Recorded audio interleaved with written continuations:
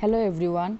Today we are going to discuss about fluid and electrolyte balance, which comes under Unit 8 excretory system. So let's start. First we are going to see what is the introduction of fluid and electrolyte balance. So fluid and electrolyte balance is a dynamic process that is crucial for life, and it plays an important role in homeostasis.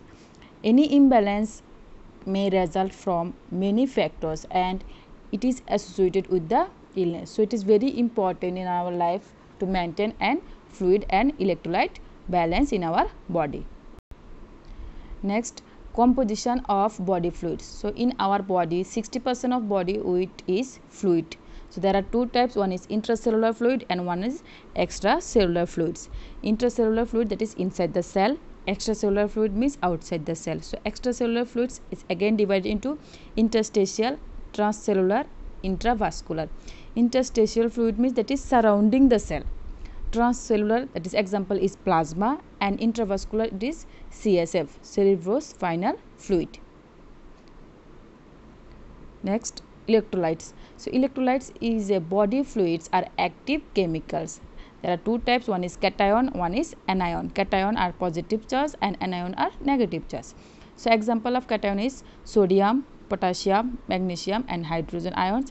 An example of anion is chloride, bicarbonate and phosphate and sulfate. So these are the electrolytes which is present in the body. Next is water balance in our human body, that is fluid. So there is a chart I have shown that normal like intake and output. So how much water you are drinking in a day and how much we are going out. Okay, that is output, how much we are passing the urine. So you can see, and that is everything in the ml. So you can see like first is water from beverages like from tea or coffee. So in that we are getting like 1200 ml of water. Water from solid food like around 1000 ml, and metabolic water from oxidation around 300 ml. This is the intake, means it is going in our body. This is intake. Next is output, okay, that is going out of the body. So through urine, that is 1500 ml, or through like losses from the skin and lungs like as a sweat, or when you are taking or breathe, so that expiration what you are giving, through that also some amount of fluid is throwing outside. And through faces means tools. So there are first one is 1500 ml, second 900 ml and then 100 ml. So this is the sheet that how much water you are drinking per day and how much water it is going out of your body per day, that everything is in ml.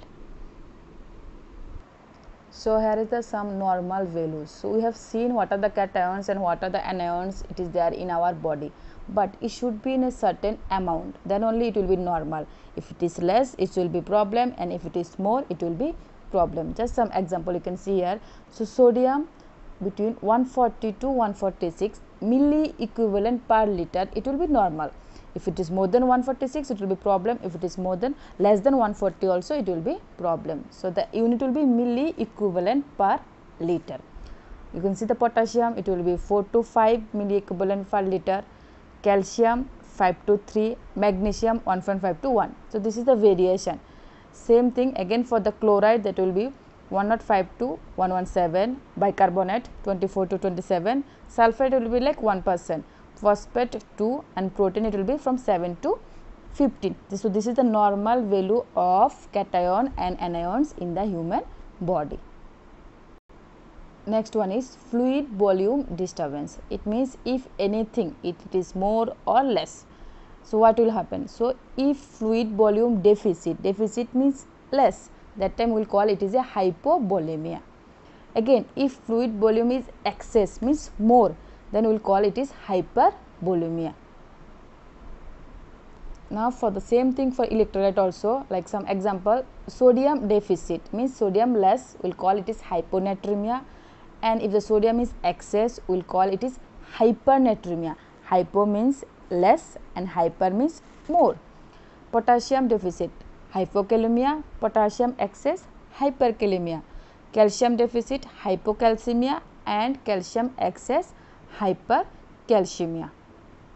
So it means to maintain and fluid and electrolyte balance in our body is very important. So it will be disturbance only if there is any related to disorder only. So it should be taken care of. So with this we have seen about what is fluid and what are the electrolytes it is there in our body and why it is important to maintain a balance in body, fluid and electrolytes. Thank you everyone.